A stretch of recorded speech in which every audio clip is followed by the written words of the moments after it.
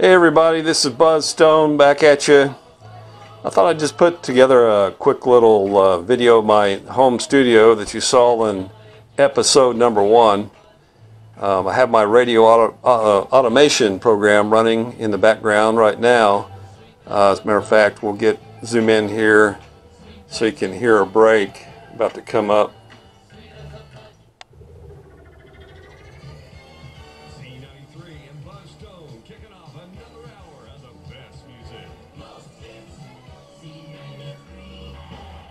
Yeah, a little kiss for you. Rock and roll all night.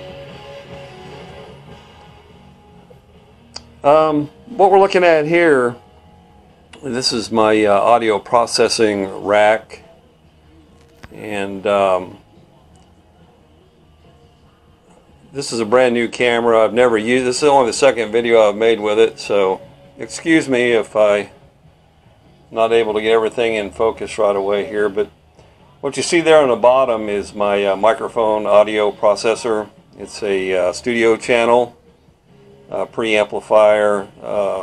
We'll also do compression and equalization, and then that's fed up here to this unit here, which does some more audio processing. As a matter of fact, if I lean over and talk into the microphone, you'll see over there on the left, it's picking up the audio. Maybe on another video, when I've got more time here, we'll go in depth on what all this is. But you see here the keyboard. This is actually of course, an LED lit keyboard. Typically, you would use this for a video game system. I'm not a gamer, but the reason I wanted it was because I like to, a lot of times when I'm in here operating, I like to be dark or the lights down low, and this helps me see the keys because they're lit up. And here's the control mixer here. This is a digital audio mixer. I've had this a few months, really like it. It's made by D&R. It's called a Webstation. Again, maybe at some point in the future we can talk more about that. And you see on the screen here, this is my radio automation program, which is called PlayoutONE. It's actually a company out of Great Britain. It's a really good program. I like it. I've used a lot of radio automation programs.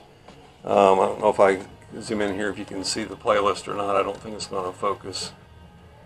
But yeah, you see a whole hour's playlist there on the screen. The songs will rotate through. I've got jingles. If you know anything about radio automation, you're familiar with voice tracking. I can record my my breaks into the automation. It will play it back at the correct time in the hour over the correct song. Then over here, this is the digital metering for the mixer.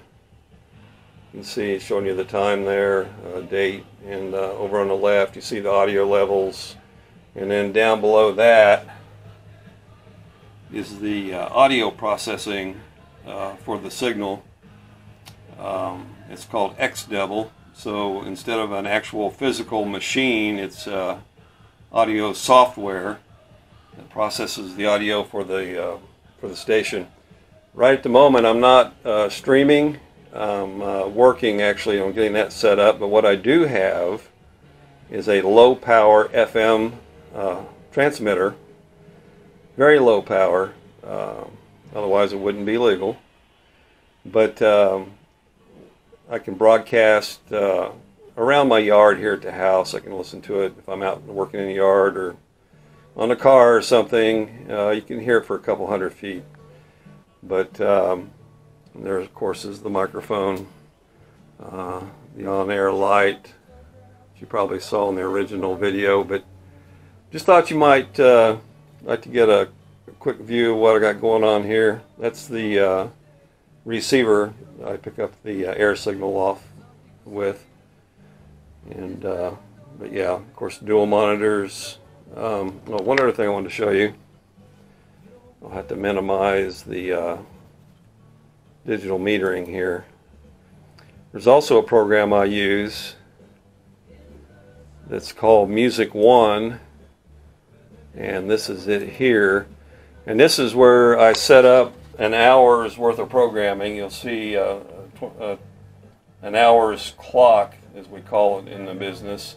Each one of those colored triangles is a different song, and there's different categories, so the categories are color coded. But what this program does is I've got about 1,800 songs that I'm rotating on my station here. It's a classic hit station, by the way, if you haven't been able to figure that out. And what this will do, it'll take this format clock with all the categories in there around the hour, and it will automatically plug in the songs and make a playlist for me, and then feed that to the automation program.